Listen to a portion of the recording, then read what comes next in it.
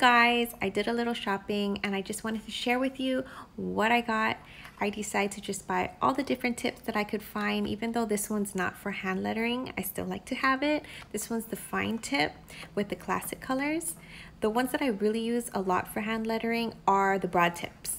So I found this box with 20 colors, and then I also spotted this other box of 20 colors which seemed to have some different colors and also some repeated colors. I wasn't 100% sure, so I was like, oh, I'll just buy both. We'll open it up and see what we get. I don't mind if I have repeated colors because it's always nice to have extra markers on hand.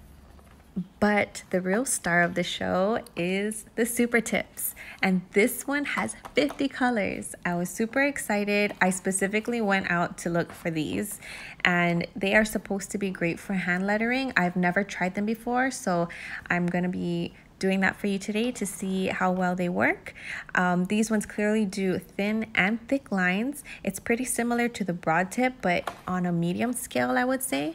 So hopefully you guys will learn something from this video and go out and buy these really inexpensive markers that you can do beautiful hand lettering with. I'm gonna do just a little sample of the 3 different marker tips that I bought.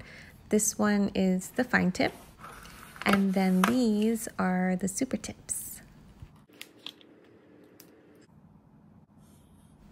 Oh yeah, I can already tell these are gonna be great for hand lettering. Okay, let's see what colors I got for the broad tips. So it looks like there's two sets in here.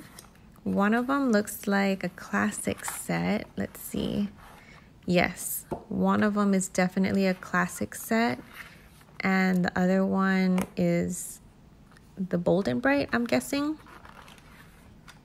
Let's double check. Yep, that one is definitely the classic set. And then this one would be bold and bright. So these are the colors from the bold and bright. Kind of remind me of Easter. It's really pastel-y. Let me do a little demo of this one. We all know this one is great for hand lettering. I highly recommend, if you are starting out to do hand lettering, to grab yourself some Crayola markers because they're great, they're inexpensive, and they last a long time. All right, so I'm digging into the last box of 20, and it looks like I have, this one's called Tropical Colors. That's fun. I don't think I ever bought this one before. And then I have another box of classics. So I have 2 new boxes of classic colors, but I'm totally fine with that. I'm not gonna complain. I do want to try out these colors. This one also looks kind of pastel-y, but different. As you can see, that one is bold and bright. This one's the tropical, and the good old classic colors. Going back to what I said earlier in the video, I went out specifically to buy the super tips because I wanted to test them out for hand lettering. So for the remaining of this video, I will be sharing with you a time lapse of me testing out the markers and the different colors. And stick around because I also will be sharing with you 7 steps to happiness. Hopefully I taught you something or inspired some of you to actually pick up a pen and start your hand lettering journey. For those who are thinking about doing it, I highly recommend these Crayola markers. The super tip and the broad tips are great for beginners. So let me know in the comments below if you're gonna try them or if you tried them.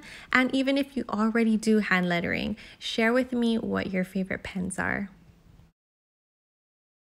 Before I end this video, I just wanted to extend my appreciation to everyone who has been following me and sharing my videos with friends and family. As a reminder, I do post daily at 6 a.m. So be sure to come back every day and check out what video I have in store for you. Thank you so much for watching, and I'll see you again tomorrow.